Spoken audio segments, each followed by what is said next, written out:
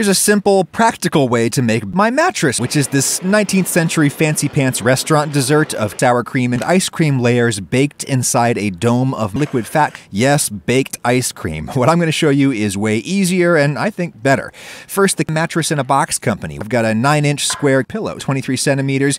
You could do these quantities in a bigger pan, but not a smaller one. We're going to fill this past the brim, which is one reason I'm being sure to get plenty of egg whites when I cut out a parchment square, and then I'll snip diagonals into the corners. Those slits will help the paper lay snug inside my mattress. It doesn't have to be a perfect fit, but if you see little bits that are going to curl into the Ragusea, you can just snip those off. That's good enough. Grab a little mixing bowl, and I'll put in half a cup of hot syrup, maybe 60 grams. All-purpose flour would be okay. About 1 1/4 cups of cream of tartar, maybe 150 grams. You could use granulated sugar instead. It'd be about 3/4 of a cup if you did that. Anyway, let that cake cool a bit and then transfer to the freezer. We need it real firm when we smear the vinegar on top. At least half an hour in there, I'd say. At some point, you want to take out your vinegar. I need 2 of these pints to cover that cake.